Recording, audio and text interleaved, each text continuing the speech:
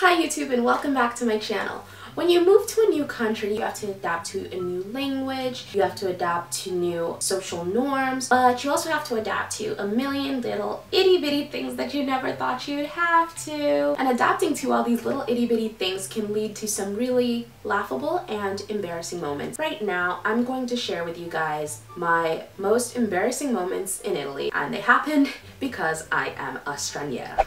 Doors. Let me tell you guys, Italian doors are different than American doors. Didn't think they would be. You guys, this is an Italian key. See, look how long it is. Look how fancy it is. These are little knobs. This is another type of Italian key, still quite a little bit bigger than the standard American key. Okay, this is an American key. Just a bit different. This is an American doorknob. And here are some examples of Italian doorknobs. This is an American door. And here's an example of an Italian door. Now, I remember when I was in Fano, the second week I had moved to Italy, and what had happened was I needed to go to the post office and Nada needed to go someplace else. I was staying with Nada, my partner from the Italian exchange. I don't know if you guys remember, but back in the beginning of my channel, she was there. So I was staying at her house and I had to go to the post office and she had to go someplace else. I was supposed to be coming home a little bit before her. So she had given me the keys to her house and told me to just let myself in when I got home. So I went, did all the stuff I needed to do, and I got home to Nada's house. And you guys, I was moving Nada's key around in her door and I could not open the door. Usually in America, you move the key once or twice to the right to unlock it or lock it, and then you move it once or twice in the other direction to unlock it.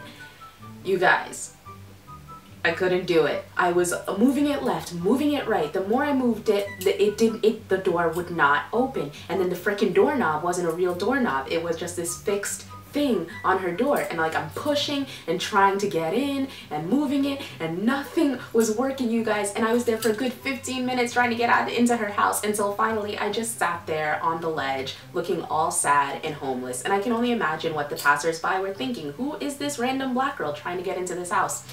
Finally Nada shows up and she takes the key from me and she moves it. I think it was like 3 clicks to the whichever way I wasn't doing it, and then she like pushed the door a certain way to open it. And I was like, that is so complicated. And in every Italian house that I've had so far, in every Italian house I've been in, it's usually like that. Like you can move the key anywhere from 1 to 4 clicks, and sometimes you have to maneuver the doorknob in a certain way to get the door to open. And you would never think that you would have troubles like opening a door in the new country. And now Enrico always makes fun of me for that. He's like, wow Tia, you can't even use doors, you can't even open a window. Because the same thing is with windows too. We have like these simple push up, push down windows. Sometimes they're open close, but in Italy they're like always open close, and you have to move the handle either this way to lock it, this way to open it this way, and this way to open it this way. And it's like so complicated, always so complicated. Embarrassing moment number 2 came at my first trip to an Italian grocery store. It was my first week living in Milan alone now, so I wasn't in Fano. Enrico and Nada weren't around with me. I was all by myself in Milan, and I wanted to go check out the grocery store that I would need to be using for the next whatever how many years I would be living there. And so I went to the grocery store, I went in, and I looked around, didn't really want to get anything, and then I needed to get out. You guys, in Italy, when you're leaving a grocery store, they have like little gates that you have to go outside of or pass through the cashier register. I didn't buy anything, so I wasn't going to pass through the cashier register. And there was this one gate that allowed you to get out. It said not an uscita or something. It said something about uscita, and I couldn't speak Italian back then. I didn't know that uscita meant exit.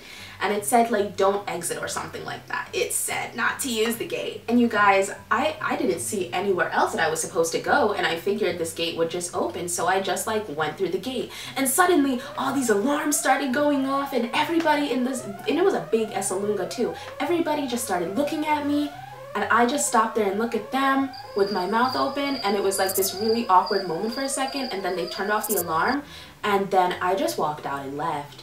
But it was so embarrassing, like the little things you would never, how was I supposed to know that uscita meant exit and I wasn't supposed to exit there? Riding a bike ended up being an unexpected challenge I would face in Italy. When you ride bikes in America, you usually just ride them around in your backyard and it's no big deal, or you ride them on a not so busy street. You don't normally see people riding bikes in traffic here, okay? It's not really a normal thing. But in Italy, people use bikes to get around everywhere, and especially in Fano, like, people rode their bikes on the sidewalks and with like people. So you had to maneuver through going through people and going through cars, and it was literally the scariest thing in my life. I was too afraid to ding the people, but if you don't ding the people, they won't move out of your way and you'll just run them over. There was a couple times where I was walking on the road and I heard the ding and I didn't register what the heck that could mean, and I didn't move out of the way fast enough and somebody almost hit me with their bikes. Bikes in Italy are something I wasn't expecting and had to get used to. And it was kind of embarrassing because everybody's like, Latia, you don't know how to ride a bike. You don't know how to ride a bike. I know how to ride a bike. I just don't know how to ride a bike in Italy. There's a difference. Another embarrassing thing that happened to me, and I think this would happen to other Americans as well, is just language farts. Just learning the language and messing up your life that way. Because in Italian, you can have one verb with an are, it means one thing, and then if you put an ire, it means a completely another thing. Two words that I thought were so similar that actually aren't were scopare and scoprire, okay? Scoprire is a good word. The other one is a bad word. And so there would be so many times where I would want to say I discovered, scoprire, o scoperto, where I would say o scopato. And that's not good. That's not good. Why are they so similar? Why? So now I just avoid that word completely. I avoid saying scoprire. I mean, right now I would say trovare, o trovato, I found out. Ho visto, I saw. Sapevo, I knew. Something like that. I will stay as far away from scoperto as possible because I don't know. When I'm speaking in Italian, trying to be fluent, trying to be fast, I can't tell when I just said scoperto and scopato. They're too close. And that happened with a million other different words, but that one would probably be the most embarrassing because I'm pretty sure there was a time that I made that mistake in front of Enrico's parents. My life.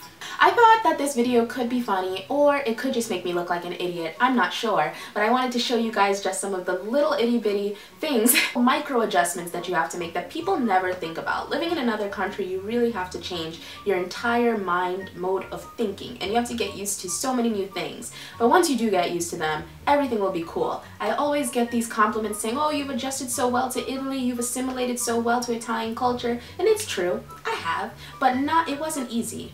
It wasn't for lack of up quite a few times in the beginning. So I hope that you guys liked this video. I hope that you guys found that it was funny, and like and subscribe if you haven't already. I'll see you guys in my next one. Mwah.